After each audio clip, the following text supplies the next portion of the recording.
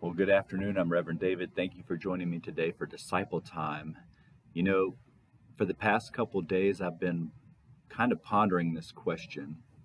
How can I, as a husband and a father, partner with the Holy Spirit to help my family collectively draw closer together and to deepen their prayer and faith journey through the season of Lent?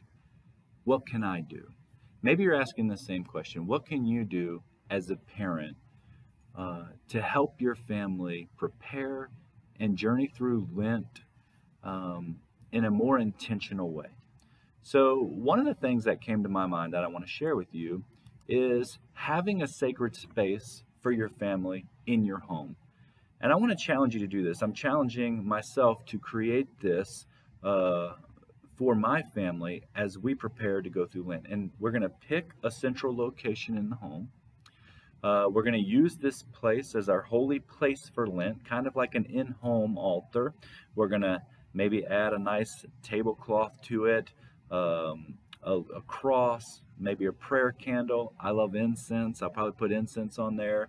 Maybe a prayer card that you like. But start creating a holy, sacred space in your home. Many of you probably already have one, but this would be something that what I'd like to focus on is that your whole family is a part of. So everybody can add something to it that's maybe special to them and their spiritual journey, and just kind of draw your spiritual attention to this spot, and then use this spot as a family as you go through Lent, right? Maybe throughout your week or even throughout your day, if you can do it every day, bring your family together, pray together around this spot. Maybe pull out the mass readings for the upcoming Sunday and read those together as a family and ask each other about them. Hey, what do you think about this? What do you think about that? What is this saying to you? And I just want to encourage you to create that space as a foundational thing as we move into Lent. Now, the second thing I want to do is I want to make you aware of some of the ways that you can take advantage of some of the ministries that are going on in the church to help you kind of pull your family into different aspects of this. So we have this schedule online. You can go to holycommunionben.org and you can see that. But I want to highlight some of the services just in case you're not aware, because we put out all these announcements. But in this disciple time now, for the rest of this disciple time, I've already given you my challenge. That's that sacred space. But for the rest of this disciple time, I just kind of want to give you an overview of all the things that are going on in Lent and the different things, different ways that you can take advantage of these and incorporate them into your family ministries. All right. So on March 2nd, we're going to have our Ash Wednesday service. We're going to have a normal one at noon. But then, hey, if you're a family with youth in 541 Youth Ministries, I want to encourage you to come out to that very special 7 p.m. youth-led Ash Wednesday service. The youth are going to be doing so much, and I just want to encourage you, come out for the dinner beforehand at 6:30. This is going to be a fun time for the family. If you have some days off during your busy work schedule on a Tuesday or Thursday, I want to encourage you to take advantage of our holy hour with the exposition of the Eucharist. If you've never done this before, this will give you an opportunity to have a time of prayer leading into a Mass, which can be a very powerful thing. Another very powerful thing you can take advantage of, if you're like me and your day off is Friday, is our Stations of the Cross. Now, we're going to be doing that beginning in Lent every Friday at 3 p.m., and if you've never been part of the Stations of the Cross, I want to encourage you to come out and be a part of that. I'm actually looking forward to this, and I'm going to be coming on my day off to participate in it. Also, if you go on our website, you'll find our Lenten Challenge PDF. Now, I want to give this a quick plug because this is not about checking off a bunch of boxes about what you're going to do through Lent.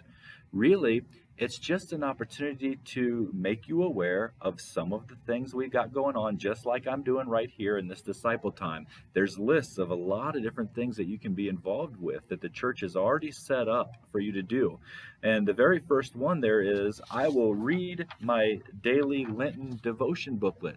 So if you haven't got it already, this is a powerful day-by-day devotion that will take you all the way through Lent.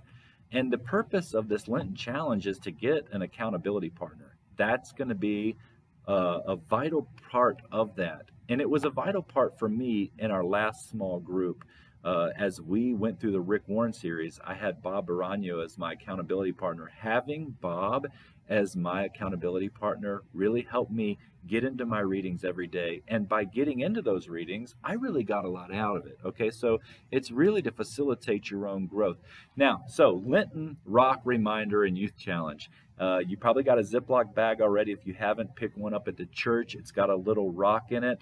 That's something you can carry around all through the Lent journey, just to remind you that the Lord is the rock of your salvation. I mean, He's your stronghold. He's your place of refuge. And carrying that rock every day is going to help you kind of remember that you're on this Lenten journey. You're preparing for Easter. It's a beautiful thing. There's a prayer card there. There's a poem on the back.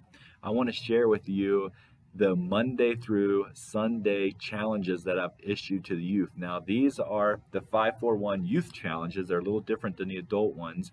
On Monday, we're going to pray for the family. On Tuesday, we're going to pray for the church. On Wednesday, we're going to pray for the sick. On Thursday, we're going to fast from sweets. That could be a challenge. On Friday, we're going to fast from meat. Well, really, we should all be doing that. On Saturday, I think this is the biggest challenge for me, and it might be for you. We're going to fast from social media.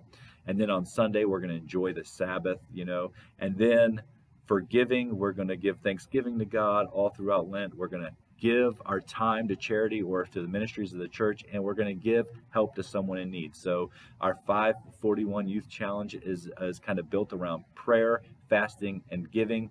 You can check that out at the church. We have many rosaries put up if you want to add this to your prayer life. They're right there on the website. So if you've never prayed a joyful mystery or sorrowful mysteries, the glorious mysteries, luminous mysteries, hop on. We've got links to YouTube videos that are going to give you scripture verses for every bead of the rosary. They're really great. We're going to be looking at the Divine Mercy Chaplet. I'll talk about that a little bit more in a minute. But there's also some other rosaries there you might not be aware of, like the Rosary to St. Joseph. Now, if you have a family, I want to encourage you to check that out, because this is a very family-oriented rosary.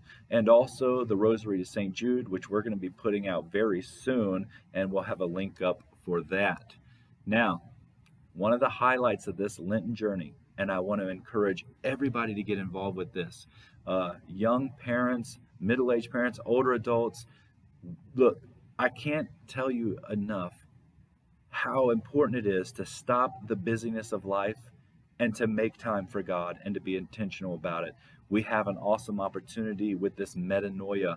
This is a journey with Christ into conversion. And there's 11 sessions of this, and they're going to be all through the Holy Land. We're going to go all through the Holy Land in this, and I'm really looking forward to this. Now, if you don't know already, there's many different small groups that you can sign up for. We've got a sign-up sheet at the church.